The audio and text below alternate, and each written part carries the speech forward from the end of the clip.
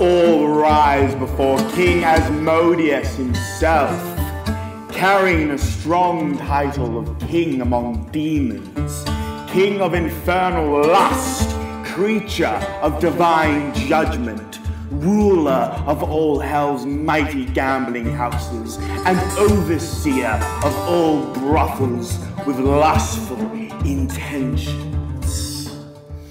Indulging in all earth's sinful pleasures, killing foolish men over love's touch, the ancient watcher of Persian sands and lands, plotting your next evil wickedness and disastrous plots. Hail, King Asmodeus! Behold his powerful infernal glow, displaying fear and fright upon his first arrival. Feel his fiery breath devour your feeble soul. Witness all his ungodly powers, bathe in all his sinful pleasures. Ask your forbidden questions, listen to his truths and wisdom. Our strong king, the observer and listener over human thoughts and desires, seek fit your darkest wish and find one's answer within. His form can take of an angelic angel, peaceful and approachable, with a light blue glow in his wake. Very patient of all things Asmodeus is.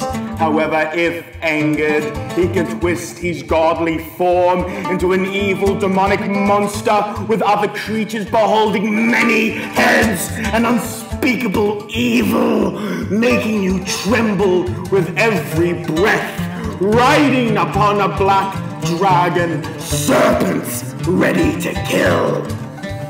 This evil prince is ready to strike, ready to devour any that stands between him and his exodus. Beast and man have already made a pact, the blood burning its flesh over fire, the human need of the unknown, the need of lust and love's touch Asmodeus can provide, turning thy virgin's innocence into Halot's craving, the of lust. My wings flying towards the northern towers of our shores, always looking over my followers with great pride and loyalty. Amongst my legions are of Amamon, providing the strength and courage to carry out his commands and deeds. Govern I do over 72 legions of my infernal army.